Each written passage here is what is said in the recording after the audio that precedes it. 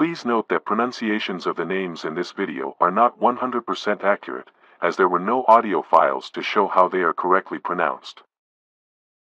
Before the emergence of countries in their current form, many kingdoms, empires, and civilizations existed in ancient times, such as ancient Egyptian civilization, Persian civilization, Babylonian, Roman, Greek civilization, etc.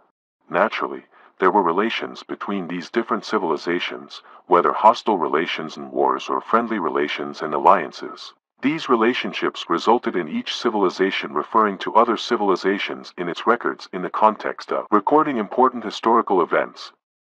This raises the question, before the development of modern languages known today and before countries acquired the names by which they are known today, what are the names that ancient civilizations used to give to each other?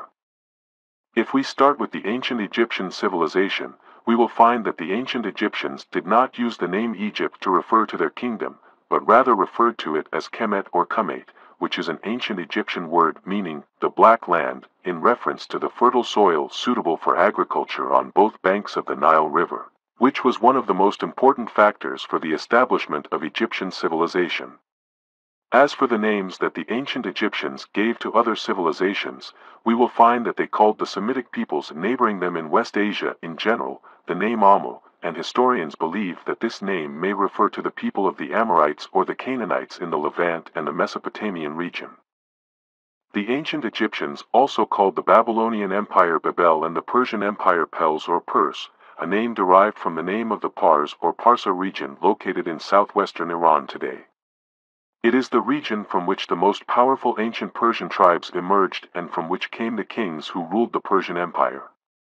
It is worth noting that the name of the Pars region is the name from which the name Persia is derived, and it is the name that was used to refer to the Persian Empire over the past centuries.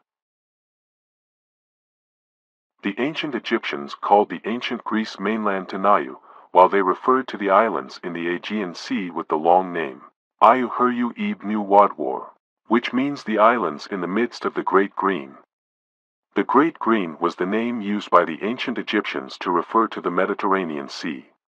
They called the Arabs in the west of the Arabian Peninsula the name Hagar, which may be taken from the name Al-Hajj, which is an archaeological area in the northwest of the Arabian Peninsula where powerful Arab tribes lived in ancient times, and it was in a strategic location on the trade routes between the Arabian Peninsula, Mesopotamia, the Levant and Egypt. Or according to other experts, this name may be derived from the name Hagar, who according to the book of Genesis was the second wife of Abraham after his first wife Sarah, who bore him his son Ishmael, who is considered the great-grandfather of the Arabs. The ancient Egyptians referred to the people of Israel as Yisrael or Yisrir, and this name is inscribed on the victory plaque of the ancient Egyptian king Merneptah. However, a number of historians and ancient language experts believe that the ancient Egyptian name Yisrael may not refer to the Israeli people, but to the valley of Jezreel, also known as the Valley of Megiddo in the Levant, in which the famous Battle of Megiddo took place between the Egyptians led by King Thutmose III and an alliance of Canaanite peoples led by the king of Kadesh in the 15th century BC. The ancient Egyptians called the Assyrian Empire Ashur or Ashur. Ancient India had the name Hindoi, and the Romans had the name Harum or Haruma. And if we move to the ancient Persian civilization, we will find that the ancient Persians did not use the name Persia to refer to their empire, but they used the name Kashasa to refer to it, which is an old Persian word whose literal meaning is simply the empire or the kingdom. Regarding their ancestral homeland in Iran, the ancient Persians referred to it as Arianem, signifying the land of the Aryans. This designation was based on the belief that the Iranian people are descended from the ancient Aryans. During the era of the Sasanian Empire, the land of the Aryans came to be known as Aran, a name that eventually evolved into the present-day name of the nation, Iran. The Persians called Egypt Madraya, and the Babylonian Empire Babyrush. Ancient India had the name Hindush. The Assyrian Empire had the name Athora. Ancient Greece had the name Yaona, and ancient Rome had the name Harum. The Arabian Peninsula had the name Arabia.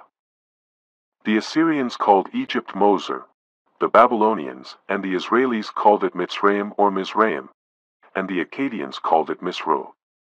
The ancient Arabs referred to it as Misr. The name Misr continues to be used by contemporary Egyptians to refer to their country until the present day, pronounced as Masr in the Egyptian Arabic dialect. Similarly, variations of the name Misr, or names closely resembling it in pronunciation, are still used to refer to Egypt in the Arab and Islamic world, as well as in several other countries.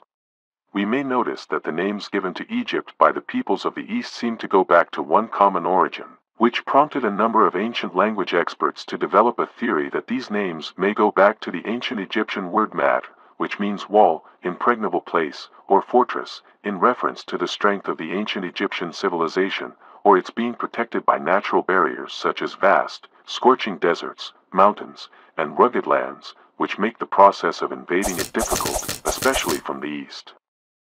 And if we move to Western civilizations, we will find that the ancient Greeks called Egypt Aegyptos, a name derived from the original ancient Egyptian name in the late era of the city of Memphis, which is Hat-Ka-Peta, which means the temple or home of the spirit of the god Peta. With the passage of time and the speed of pronouncing the name, the ancient Egyptians began to pronounce the name Hekapta. With the difficulty of the Greeks pronouncing some of the letters of this name, they changed it to Aegyptos, as we mentioned before, which is the name from which the Arabic word al-Khet was derived, and it is the name that the Arabs used to refer to the Egyptian people in ancient times. And from it the English word Copts was also derived, particularly referencing to the Egyptian Christians in modern times. It's also the origin of the English name for the country, which is Egypt, along many other similar names in other languages. As for the Romans, they gave Egypt the name Aegyptus, and as is clear, it is derived from the name that the Greeks gave to Egypt, and it does not differ much from it. The ancient Greeks called the Persian Empire the name Persis, while the Romans called it Persia. Both names are derived from the name of the Pars region or Parsa in the Persian Empire, which we mentioned before. But how did it become possible to know all these names about ancient civilizations? In fact, all of these names are recorded in the form of inscriptions on the walls of a number of temples, tombs, and monumental statues in some countries. For example, the names given by the ancient Egyptians to the ancient civilizations neighboring them is found in an inscription on both sides of the base of a statue made in Egypt for the Persian king Darius the Great, or as the ancient Egyptians called him, King Dariush. This inscription below the statue contains the names of 24 of the nations that the Persians were able to conquer and control, written in the ancient Egyptian language in hieroglyphics. As for the names given by the ancient Persians to Egypt and other civilizations, they are found written in ancient Persian in cuneiform letters on the walls of an archaeological site located in Iran called the Nakshi-Rostam site. Likewise, the name given to Rome by the ancient Egyptians, which is Harem or Harem, is written in hieroglyphics on the Barberini obelisk in Rome, Italy, which dates back to the era of the Roman Emperor Hadrian. As for the name that the Babylonians gave to Egypt, which is Mitzrayim, it was found on the inscriptions found on the Ishtar Gate in the ancient Babylonian monuments in Iraq.